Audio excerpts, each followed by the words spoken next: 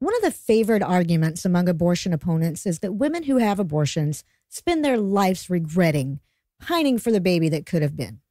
And this has been exhaustively studied, and no evidence has been found to support the notion that rates of depression are higher among women who have had abortions and women who haven't.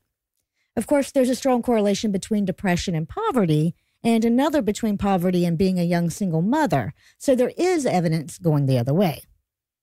But none of that has ever stopped them from making the argument, because data be damned, they have anecdotes. And when we got better data, they just went out for better anecdotes. And that's where Norma McCorvey enters the story.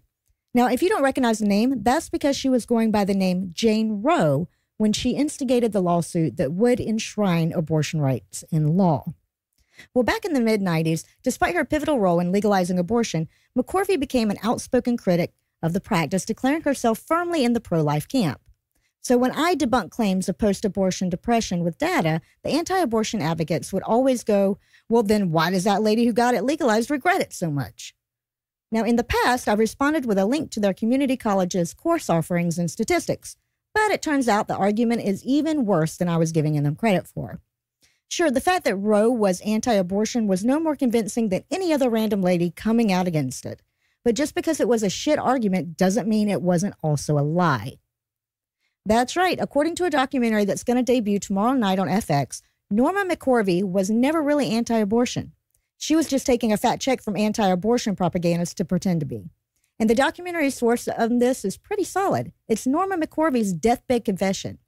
Before she died in 2017, she recorded a message saying, and I quote, "If a young woman wants to have an abortion, that's no skin off my ass. That's why they call it choice." End quote.